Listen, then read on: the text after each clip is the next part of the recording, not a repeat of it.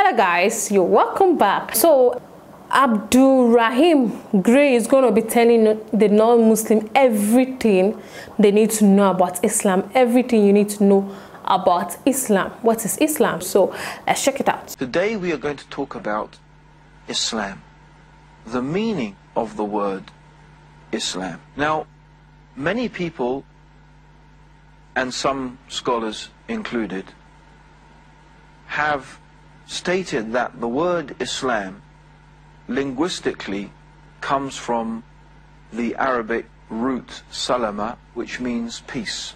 The word Islam means submission.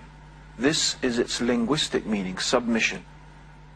In the context of the religion, it means submission to the will of God. Now, of course, when we say the word submission, for most people, it has a type of negative connotation. It produces in our minds and in our hearts a type of negative idea. And that's because we are constantly indoctrinated with the idea of freedom, especially living in the West, the idea that we are a free society. One of the statements that is very common you hear people saying in the West is, this is a free country, this is a free society. And often we hear politicians in the West talking about how we are free nations and how we want to spread freedom like the freedom that we have across the world. Of course, in reality, the idea that we are free is really propaganda. What I would like us all to think about today is this concept of submission and freedom. And I would really like us to question how free we really are.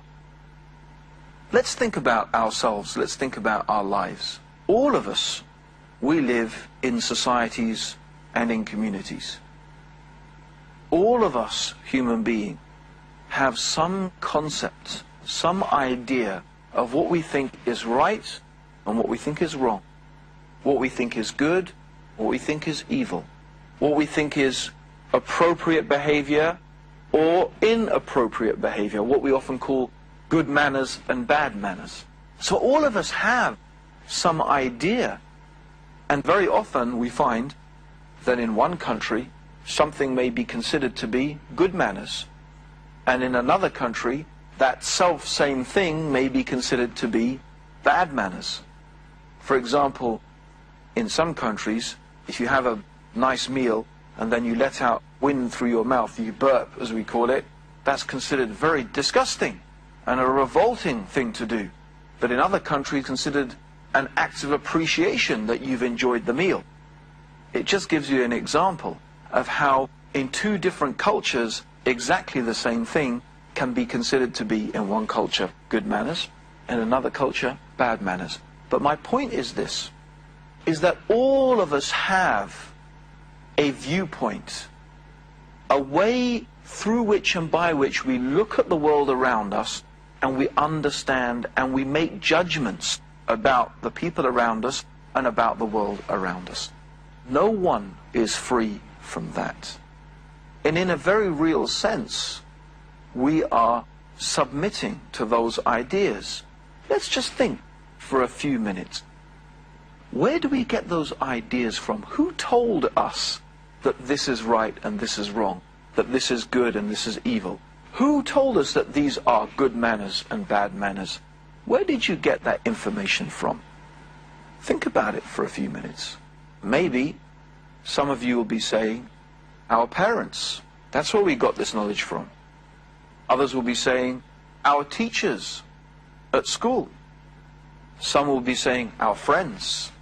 Some will be saying, our society, our religion, our government, the laws of our country.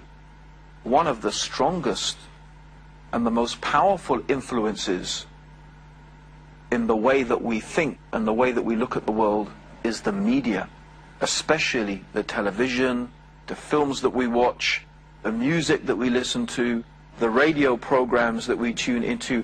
They have a very powerful effect in shaping the way that we look at the world. And in a very real sense, we are submitting to those ideas. We are submitting to those concepts. I'm sure many of us have been to school. And at school, I'm sure also many of us had to wear a school uniform. And I'm also pretty sure that a lot of us didn't really like wearing that school uniform. Well, if we live in free countries and it's a free society, why do you have to wear a uniform that you don't like? Why do you have to dress in clothes that you don't want to? What does it mean then, I live in a free society? What we realize is that we are not really free at all. All of us have to follow laws. And there are many laws that we find regulate our lives in so many different ways. And in a very real sense, we submit to those laws. What does submission mean? Think about the word submission. What does it mean? When you submit, what are you doing? You are giving in. You are surrendering. In other words, when you submit, you do something that maybe you don't necessarily want to do, but you do it because you are told to, or because you know that it's good for you, or that you know that if you do this other thing, it's bad for you. Often we submit to an authority that we believe and that we understand is more intelligent and more well informed than us. That's why we go to a doctor. If the doctor says to us, well, you know, you've got this problem and you're going to need an operation, and if you don't have an operation in the next 2 days, you'll die. Most of us don't think about studying the disease, finding out are there other cures, so on and so forth. We don't have the energy, we don't have the time, we don't have the knowledge foundations in order to do that. In other words, we trust the doctor and we do what the doctor says, even though sometimes the operation may be threatening our life, but we'll take that advice from the doctor. In that sense, in that very real sense, we are submitting. So our life is in fact full of submission. We submit to many different things. We submit to many different people in our lives. The idea that we are free is really a type of propaganda. No human being is free. Everybody submits to someone or something. The question is, who do you submit to? What do you submit to? This is the real question. I'd like you to think about a scenario. It may seem these days a very strange scenario, but believe me, there was a time not very long ago when this scenario that I'd like you to imagine was very common. In fact, for most of human history, it was a norm that people would be sold into and subjected to slavery. Slavery in the sense where one human being was literally the owner of another human being. You could go to a marketplace in many different places in the world and you could buy a slave, like you could buy some clothes, like you could buy some food. You could go to the marketplace and you could buy a slave. Now I want you to imagine, try and imagine it, and try and visualize it. Try and imagine yourself there at the slave market. But what I want you to really try and imagine is that you are one of the slaves. You are one of those people, those unfortunate people, that is going to be sold as a slave. Think about that. Imagine you're standing there in the marketplace. Maybe you're chained up and people are looking at you. Someone out there is going to be thinking of buying you, of purchasing you, and then you will belong to that person, and that person will be able to do with you whatever they like. What sort of master would you like to have? What sort of master would you like to be a slave to? And then think about something else. I'm sure that deep in your heart you'll be hoping at this stage, you'll be praying that there's another type of master that you don't get. A cruel master, an unkind master, a hard master. Why don't we imagine something even worse than that? Imagine you're not bought by one master, but imagine you're bought by 5 or 6. In other words, 5 or 6 people get together and they say, well, we can't afford a slave by ourselves, but if we each put in some money, then together we can buy a slave. So imagine now, you are one human being owned by 5 or 6 different people. Imagine that. How would your life be? How do you think your life is going to be? Master A Master number one will say to you, do this. Master B will say, do that. Master C will say, do that. Master D will say, do this. Master E will say that. Every single master is telling you to do a different thing. How is your life going to be? Your life will be terrible. Your life will be a very distressing life, a very uncomfortable life. Yet I think that I have already described the life of most of you right now. Think about it. Your parents want you to do this thing. Your friends want you to do something else. Your wife, your husband, your boyfriend, your girlfriend, they want you to do something different. Your culture and your tradition tells you you should do something else. And you yourself, you don't feel like doing any of those things. You feel like doing something altogether different. That's exactly the situation. We are a slave to many masters. Which one shall we please? Who shall we obey? Each one is calling us in a different direction. What a terrible, miserable, unhappy life most of you are leading. Let's go back to Islam. Let's really now understand what Islam is all about. Islam is about being a slave to one master, submitting only to one criterion, to one idea and one concept of what is right and wrong and good and evil, what we should do and what we shouldn't do, what is appropriate behavior and what is inappropriate behavior. One master, one guidance, one way. So who is better? The one who submits to one master, who is merciful and kind and forgiving and knows what is good for us and would only guide us to what is good for us. This is the example of the one who submits to Allah, the all-wise, all-knowing, all-hearing, all-seeing, merciful, compassionate creator of the heavens and the earth, who has revealed his guidance in the Quran, and who sent his messenger Muhammad, may God's peace and blessings be upon him, to be a living example of how to follow that guidance from God. And that is why the Prophet Muhammad said that he was happy, he was proud to be called a slave of Allah. Because believe me, all of us are slaves to someone or to something. It's just a question who you choose and what you choose to be a slave and a servant to. Therefore, Islam means submission to Allah, to be a servant to Allah, to be the slave of Allah. And so if you were to ask me, Abdur Raheem, what do you think is right and what do you think is wrong? What do you think is good and what do you think is evil? What do you think is the right way to behave and the wrong way to behave? What do you think are the good manners and the bad manners? I would tell you, this knowledge has been revealed by Allah. I believe what is right is that which Allah, God, the Creator, the all-wise and the all-knowing and the most merciful, He has said and He has taught and He has revealed that which is right. And what do I think is wrong? It's what God has said is wrong. And what's the right way to behave and the wrong way to behave? That is the criterion that has been revealed by God. And my life is a life that is peaceful, a life that is tranquil, a life that has clear direction. I'm not confused about who I have to please. I'm not confused about who I have to obey. I'm not confused about what I need to do in my life and what guidance I need to follow. Because for me as a Muslim, for me as someone, and the word Muslim means someone who follows Islam, makes Islam. A Muslim is someone who follows Islam. So Islam means submission to God. So a Muslim is someone who submits themselves to the will of God.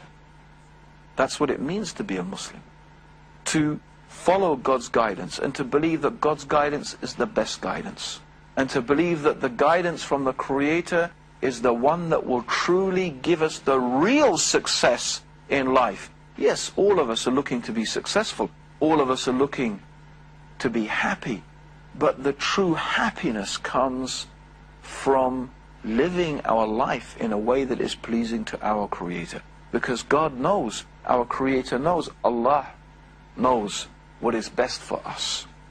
Even if sometimes our desires don't accept it or don't like it, the wise person realizes and understands that the guidance, the perfect guidance and revelation from Allah is what is going to bring us peace and true tranquility into our life. So this is the concept of what Islam means. To go back to my beginning, to go back to the points that I was making in the beginning, just to remind ourselves that all of us are following some laws, all of us are following some rules, all of us have some limitations that dictate the way that we behave. It's really up to you to choose where you take that guidance from. Muslims believe that the best guidance is Allah's guidance. The best way is God's way. And how do we know? From where do we get the information from? That what is it that God wants from us? What is it that Allah wants from us? How do we know? And where do we get this information as to what is right and to what is wrong and to what is good and what is evil? From where do we get this knowledge and this information? We know that from the Quran. The Quran is the words of Allah. The Quran are the actual uncreated words of God that were revealed to Prophet Muhammad 1,400 years ago, over a period of 23 years, and that was collected together in one book soon after the death of Prophet Muhammad. This is the Quran that we have with us today. But the Quran is not the only guidance, because Allah in His mercy also gave the Prophet Muhammad the task to live the Quran. So the Quran is the words of Allah, but the Prophet Muhammad, he was a type of living example of how to follow that guidance from Allah, how to follow that revelation from the Creator of the heavens and the earth. And that's why his sunnah, or his way, is so important. Because the way of the Prophet really teaches us how to be a perfect, or as perfect as we can be in this life, to be a perfect human being. Because the perfect human being is the one who submits themselves, who obeys God completely and utterly. And the more we obey God in every aspect of our life, the more happy, the more peaceful, the more content we will be. So the closest that we could ever get to Allah, and the closest we can ever get to our Creator, is that we only look at the things that God loves, and we only listen to the things that God loves, and we only do the things that our Creator loves and wants. And when we do that, we are truly worshipping Allah. We are truly servants of Allah. We are good, obedient servants of the Creator of the heavens and the earth. And so this is our objective. This is what we seek to achieve. And one of the very beautiful things about this religion of Islam is how complete it is. Islam has guidance for us in every single aspect of our life. Not only about how to pray to God, not only about the acts of worship that we can do, like giving charity or performing pilgrimage, which we'll talk about those things in other programs. But also Islam teaches us how we should treat others, even how we should walk, how we should talk, how we should dress, how we enter into our house, how we behave with our family. Islam teaches us the etiquettes, the manners. What are the good manners? What are the bad manners?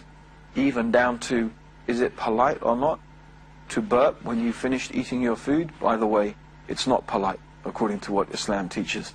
The Prophet Muhammad told us you should only fill your stomach 1/3 with food, 1/3 with water, and you should leave 1/3 for air. So you shouldn't fill yourself so much that you have to force the air out. That's not good manners. So this is something that Islam is so complete. It teaches us all of these things so that we can live our life completely in a way that God loves and God is pleased with, in complete submission to our Creator. And this, as I have said, is the way to peace, to true tranquility, to real happiness. And so therefore, it is true to say that Islam means peace. Islam means peace through submission to the will of Allah, by obeying our Creator, by being His obedient servants, by being His obedient slaves. We will acquire the true peace, which is not absence of war. Some people think that peace means there's no war. No, the true peace, the real peace, is the peace that is inside our own souls, our own hearts, our own minds. The peace and the tranquility that comes from surrendering and submitting ourselves to the will of our Creator, Allah. Allahumma salli ala Muhammadin wa ala alihi wa sahbihi wa sallam. Interesting. So he's just trying to explain what Islam is all about, why it's a peaceful religion, and you know, the meaning of Islam is total submission. That is, you doing something completely, like you have to obey, totally giving everything, you know. So that's it. So he gave an example. He spoke about how they treat slaves in Islam, they treat them well, and the rest. He spoke about a lot of things that was really interesting to watch. Thank you so much for watching. Don't forget to smash the subscribe button for more. Like, share, and comment. I'll see you in the next one. Bye.